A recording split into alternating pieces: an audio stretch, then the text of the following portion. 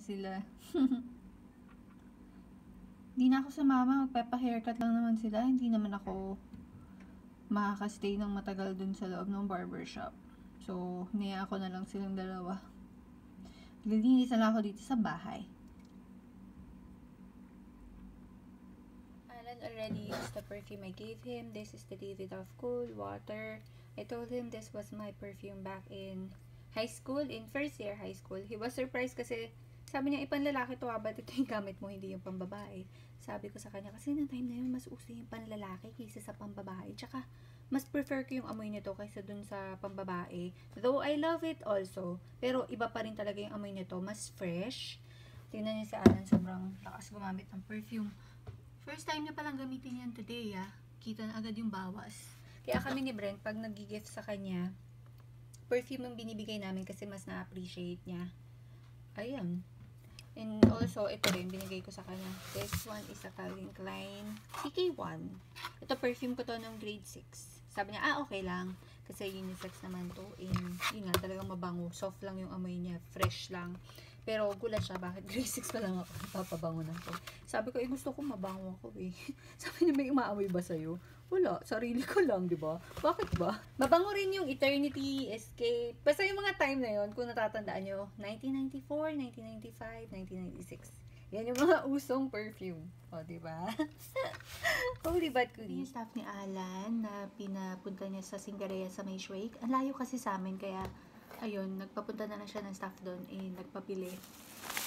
Yung malapit na Korean grocery dito sa amin, temporarily closed sila hanggang December 22. Ito, ang binili is isang pack ng whole cabbage, kimchi, tsaka my favorite, seafood noodle soup na hot and spicy. Ayan. Dalawa. Sabi ko 4 lang, binili 6. Grabe. Ayan. At ayan na rin sila Alan. Ayan na yung mga bagong gupit. Ah! Hi! Ayan. Okay. Sino nagupit sa'yo? Parang ang igsi. Iba din.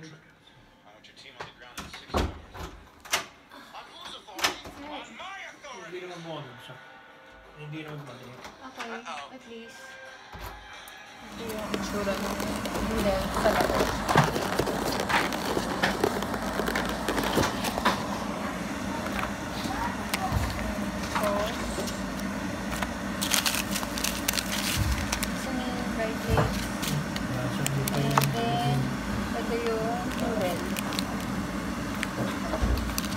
Share lang kami ni Alan kasi kanina nag-bread na ako and siya daw, kumain din naman daw siya. Gusto lang natikman yung cup noodle version nito kasi yung niluluto ko na ganito yung instant noodles, so first time naman, pero ito talaga masarap talaga.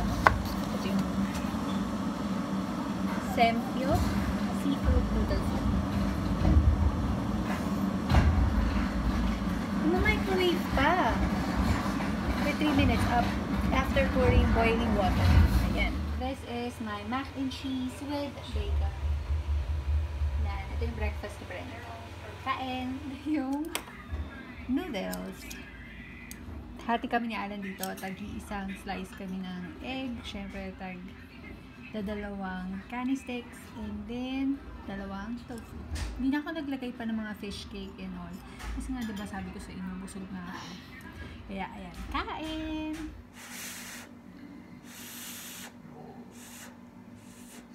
Nisipon na ako eh.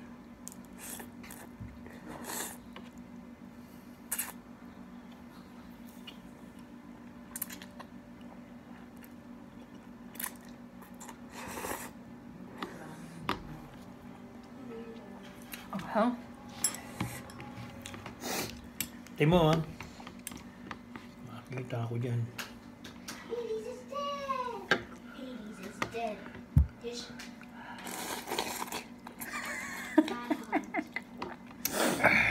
Hades is dead. His final words are a mystery, as is the content. Février, mars, avril, mai, juin, juillet, août, septembre, octobre, novembre, décembre. Okay, are you okay? Yes. Now, Sumasagot. okay, on les répète. Repeat one more time. Répétez encore une fois. Janvier, Janvier, février, février, mars, mars, avril, mai, juin, juin, juillet, juillet, août, septembre, septembre, octobre, novembre. novembre, décembre. Bravo. Lundi, mardi, mercredi, jeudi, vendredi, samedi. Dimanche. Très I'm bien. about to say that, lady. It's harder, isn't it? Because you don't have the audio to listen as you read along. So it is slightly harder. But again, repeat the days of the week over and over again, and next time you'll get them right. I know you're going to say 11 plus 3, 14 plus 4, 18. We're now doing number puzzles. 14, 2 plus 1, 3. Hi, lights out na kami. I'm so sorry. Wala akong masyadong na-vlog today dahil nandito lang kami sa bahay and we were so busy dahil kailangan naming i-review si Brent.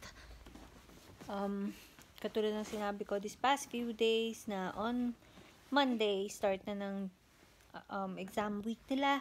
Ayan si Brent. Hi, like my new haircut? we will have exam week for 2 weeks. Next week they will remove my cast. Oh, yun. Next week. So, naka 1 week na yung cast sa kanya. Next week, papalitan na yung cast niya. And also, next week, start na ako mag-packing ng aming mga luggages. Maleta. Are you excited? Are you excited for my cast to remove? Oo, I'm so excited. And then, excited na rin ako to travel. We will To go celebrate. home. We will celebrate Christmas in the Philippines with our relatives. Iwan uli sila Luna, Stella, and Jinja. Iiyak na ako. I miss Ginger, Stella, and Luna. I wish we go on a plane that pets are allowed also. Pwede naman sila kaso nandun sila sa ano. What kind of planes pwede sila? Pwede kaso No, what kind of... very stressful para sa kanila. Nandun sila sa mga, kung nasaan yung mga luggages. And maingay doon, mainit pa. No, but what kind of planes can be taken? Kahit anong plane, pwede naman. As long as we have all the proper documents, permits, pwede. Like, if they are trained, then pwede sila pupunta? Hindi, as long as complete yung vaccination nila and we have all the, as I've said, lahat ng permits, ng vaccination, kumpleto, yung papers, walang problema. What is vaccination? Injection! Ching! They haven't got their shot yet? They haven't got injection? Meron na. Pero we cannot take them. Kawawa lang sila. May kunangot ko. Ayoko i-travel sila. Imagine, ita-travel mo lang sila sa pet zone. They are all crying kasi na-stress sila. Cats are not supposed to travel a lot. Hindi sila like dogs na okay lang sa kanila mag-travel. Dogs can go because dogs have more listening than cats. Hindi. Ang dogs kasi they love people. So Okay lang sa kanila. Pwede mo silang ilabas. Pero ang cats, they're too playful ang cats kasi hindi pwede. May stress lang sila. because they always sleep. They love staying home. Bakit? Have you seen Luna or Stella pag ina-open natin yung door, lumalabas? Ayaw nila. They're scared. Ayaw nila. Pag dinadala natin sila sa pet zone, sa groomers, ayaw nila. They are crying. Because nai-stress sila pag nilalabas. And they're still young. Hindi naman. Ano na sila eh. 1 year old na sila. Basta, I will explain it to you. End na natin tong vlog. Because we have to sleep, Brently. Para hindi ka mahirapan ng gising tomorrow, okay? Okay. Okay, thank you for watching our vlog and I'm very sorry kung wala masyadong vlog today. Okay? See you tomorrow. Good night. Bye. Bye. Good night.